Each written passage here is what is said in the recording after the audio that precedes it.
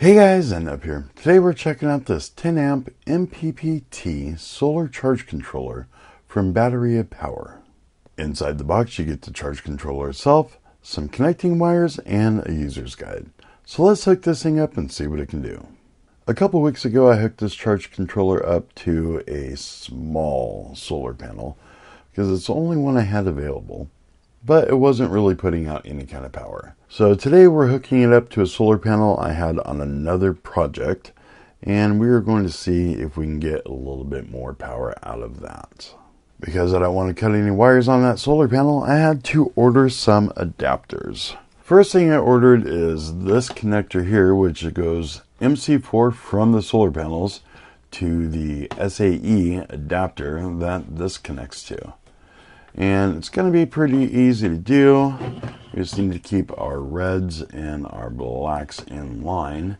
And to do that, we are going to use one of these little connectors.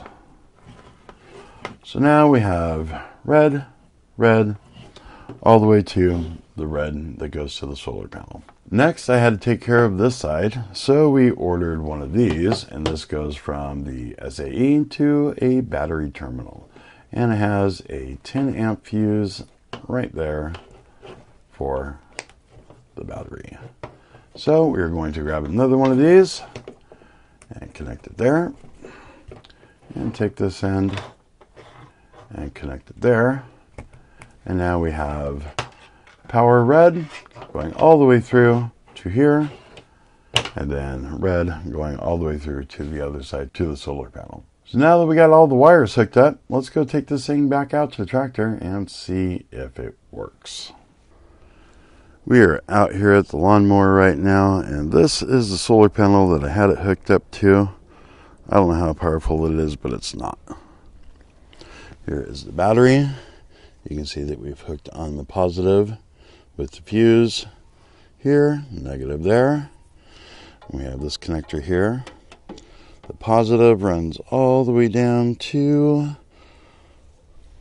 this side here. So this is positive, this is negative. On here we have positive and negative, so we're going to connect that. And our charge controller comes to life. Out here in what will one day be our radio shed, I have these solar panels here, but I can't use them because they are like 47 volts open circuit. Just outside the shed, I have this solar panel. We have a 158 watt panel, and the open circuit voltage is 22.7. So we're well within the abilities of this charge controller. Right here you can see that it says negative on this side. This is the left side. And that connector is this one. On our cables here, I'm going to have to make the male end be negative, which is red, and the female end here be our positive. So just between you and me, these colors are switched right now. We're going to connect negative and positive. And now we're going to connect these to the solar panel. We have our solar panel facing under sun. Not really in the best position, but it's there. Okay, let's go ahead and connect this panel. You can see that it automatically selected the AGM battery. We got 8.2, 8.3.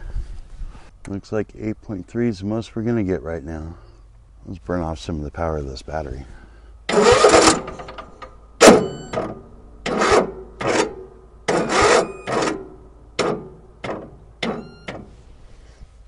Ooh, look at that, 9.3. 9.4.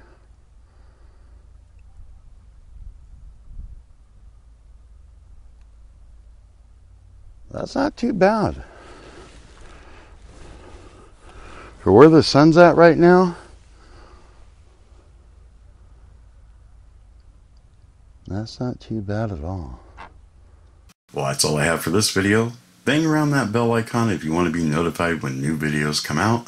Call us on the hotline if you have comments or questions and want to be featured in an upcoming video. Don't forget to comment, rate, subscribe. Check us out on the website, and we'll see you guys on the next one.